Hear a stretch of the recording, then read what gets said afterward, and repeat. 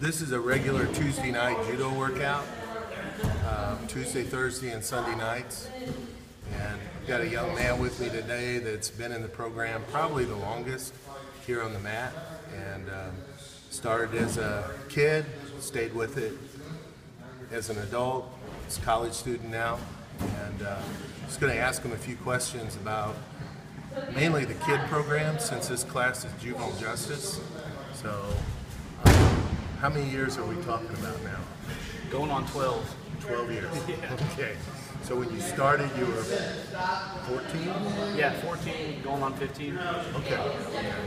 And you know anything about what you were getting into when you showed up the first time? I really didn't. The guy that described it, he was the guy who was on the bus with me. He's like, yeah, come to judo. And I was like, oh, what's it like? And he said it was like jiu-jitsu. So dumb little kid I was, I saw UFC and I was like, oh, let's go do that. And came in and stayed since. So was it like UFC? No, nothing like UFC. All right, when you first class, what'd you think, and why did you come back? Because we've had probably 100, a little over 100 kids stick with the program over the years, but we probably had another 200 that came in and watched and said, nah, we're not coming back. I stayed with it because I always loved martial arts, like growing up as a tiny kid, and I came in and got thrown around by you and everybody else, and it just kind of awoke something in me. You know, I just wanted to learn more and wanted to learn, and it gave me a safe, nice hobby to have as a kid instead of running around the streets, getting in trouble with a bunch of other kids. So that's probably why I stayed with it the longest, is that it was a nice hobby to have, and it turned into a lifestyle before I did it. Well, one of the things about the class that we ran, and when we have kids come in, we tell them that you need to be here every week. You know, we can't miss weeks because each lesson builds on the next one. And if they miss a couple, then they're going to hurt somebody else or hurt one of us or hurt themselves. So do you have any problem with that aspect of it, just showing? I don't remember any issues. I remember you here all the time. Yeah, as a teenager, I don't think making a Sunday night is a problem. It shouldn't be, at least. I mean, unless there's like some other third-party thing going on, like you're sick, your mom's sick, or something like that. But being so close to the neighborhood that I was, making it once a week was not a problem. I mean, I think I was even here more than ever, really. Just whenever I could be here, I was here. To get the grant, we had to sell the idea that we had an empathy piece, that we were building empathy with when you threw somebody, you were taking care of them. Did that come off in the first class? Did that come off pretty quick? Yeah, definitely.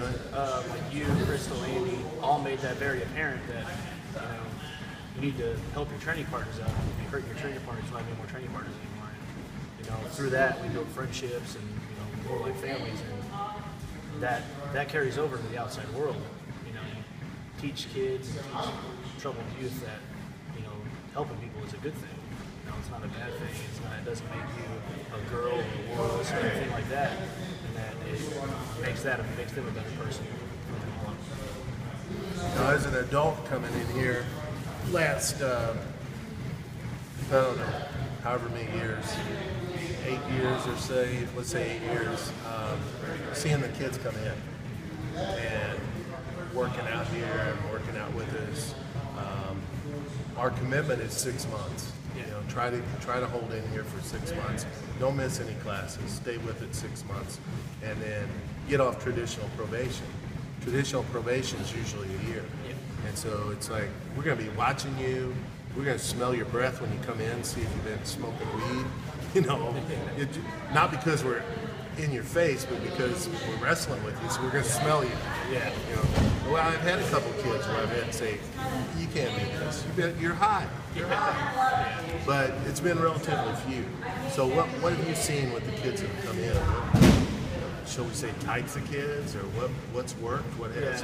The probation program, I've always been a big fan of it because you can kind of see, the typical troubled youth kid come in. It's been hanging out with the wrong kids. Thought something was a good idea. In trouble. The kind of kid that I kind of wasn't as bad. I kind of walked that path a little bit. So when kids came in like that, I kind of saw myself there, and I was trying to help them out, and you were trying to help them out, Louie, everybody. So you can kind of see them grow. Like they come in with an attitude, the next week, attitude would be a little lower, but still attitude. But over the course of time, there was down to no attitude, and they just had no learn. And I think that probably really helped us why you had such a low turnover rate where they were coming back in, and kids learn that way. People are being nice to them instead of yelling at them all the time, just thinking they're kids all the time. Instead, you were taking them in and helping them learn, helping them be better people at the same time. We really didn't focus on what they did. Yeah. I mean, I don't even remember bringing that up. I don't either.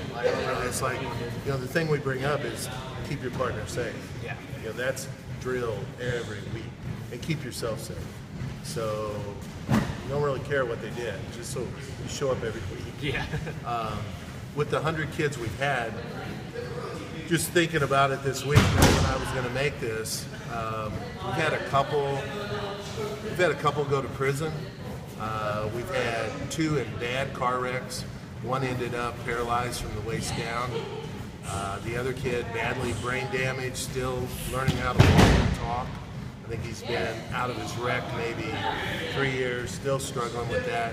We had 1 suicide with a kid with bath salts, shot himself in the head. Real bad habit with the bath salts issues, and I don't think it was other drugs. I think from what I understand, it was just really fast. But Coty said troubled youth. I'm thinking kids with high risk behaviors or high risk environments or high risk socioeconomic systems. You're going to have that. So we've had good success, but the ones that didn't make it, they always kind of weigh on you when you walk in here on the mat, because we worked out with them here. Yeah. And worked out means not wearing silk pajamas and flying flags. Yeah. It's you sweat with them, you're rolling around, you're throwing, you're doing these techniques that sometimes people get hurt a little bit, and you're just trying to make sure they don't get hurt a lot. So, what age were you when you first competed? I think it was about a year after, so about 15 and a half, 16. I still remember, it was a good tournament. It was fun. Where was the tournament at? It was in, I believe, Hillsboro or somewhere near St. Louis. Maybe Festus, something like that. That's probably 40, 45, 50 miles from here? Yeah. Okay. So we made a little trip to a tournament. Family come watch? No, I actually rode up with you because my family worked on the weekends. Okay. So I rode up with you in the juvenile van with a bunch of other kids. We've had a lot of tournaments where families will come in, parents will come watch. Your uncle came and watched a couple tournaments. Yep. And so that's always good. That's a nice tie-in. I always see the kids come back really more motivated after the parents have watched. Yeah. One thing I didn't mention was when we start these classes, the first week, we need a parent in the room because they see things on TV, they don't know how the program works. So having them watch one class to know little Johnny's going to get thrown on his back is really important. After that, I don't care if they come or not, but we do have parents sit in the room and watch judo happen. That's not a problem, but I rarely see a parent. Most of the time it's that first class. We get a parent in and we make the pitch, and either they come back or they don't. So Coty is a Shodan first-degree black belt. Gradually developed in tournaments and helping out the classes, knowing the techniques, and doing a Nage no Kata, which is the ceremonial form in front of a lot of people. I mean, it was a full tournament room with one lady there who teaches Nage no Kata, and I don't know what she is, 7th, 8th Dan black belt, scary as she could be. Legendary black belt. Legendary, scary woman.